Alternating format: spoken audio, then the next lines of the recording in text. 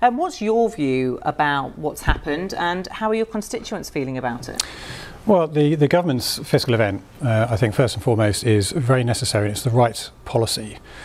Because the alternative, of course, is that we carry on with high spending, high taxing, low growth, and eventually stagnation. And what the government is trying to do is to stimulate growth sustainably into the long term, and I think that's the right policy. I think where it's come unstuck a little bit is because it's been misinterpreted in the markets. It wasn't accompanied by an OBR forecast. I think in hindsight that was probably a mistake, but the Chancellor has been very clear that the OBR forecast is going to be presented to the House on the 23rd of November.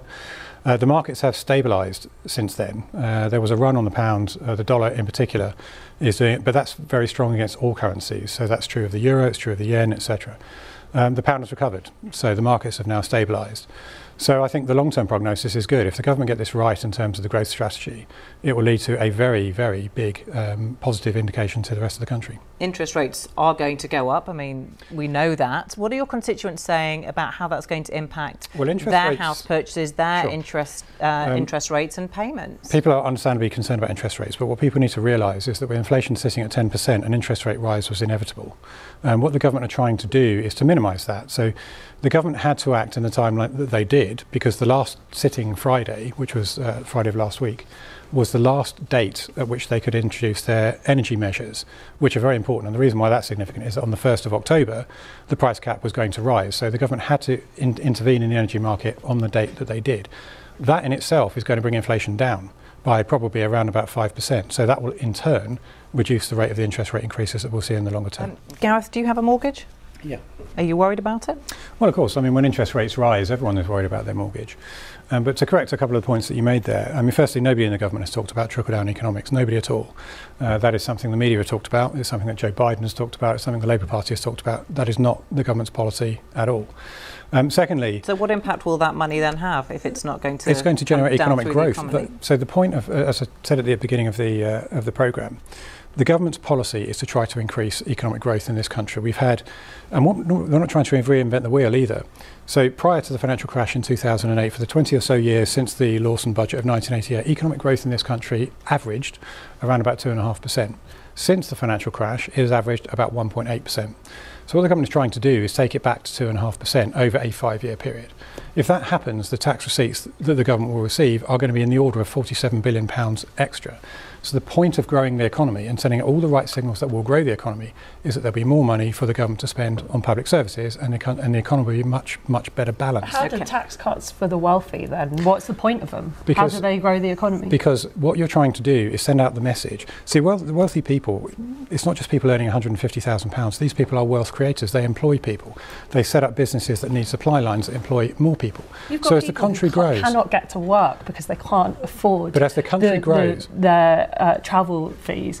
Those are the people that should be supported, not an extra 55,000 for people who earn over the point $1 billion. I just made, Georgia, is it's not just 55,000 people who earn over £1 billion. What we're actually talking about is growing the whole of the economy. The tax cuts the government have put forward benefit everybody. The basic rate cut of tax benefits the basic rate of cut. Everybody pays basic rate of income tax. It benefits them. The national insurance cut benefits everybody. That's going to be eaten up in increased mortgage. If the economy grows, then it's going to benefit everyone.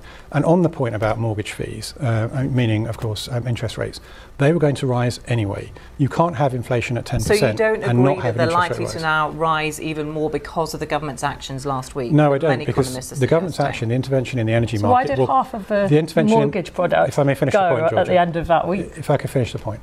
The intervention in the energy market will cut inflation by 5%. So, of course, that means that there's less pressure to raise interest rates higher. So the government's plan actually is the right one. Where it may have gone slightly awry is the way it's being communicated. Okay, Richard.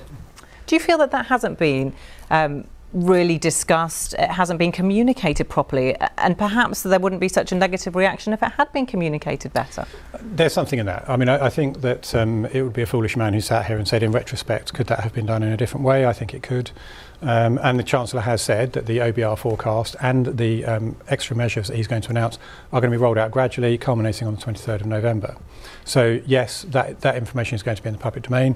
in his speech, which hasn't been particularly widely reported, he did report on a lot of stuff about how we're going to attempt, or whether there's going to be things that are released that show how we're going to increase productivity, because Richard is completely right. Productivity in this country has not been where it needs to be for at least the last 20 years. And the government knows that it needs to improve both if we want to get the economic growth target that they set themselves. How concerned are you by the latest polling that puts Labour way ahead of the Tories right now?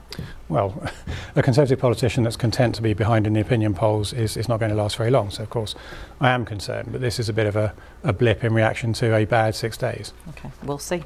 Thank you very much, Richard. Good to see you. Thanks for coming in.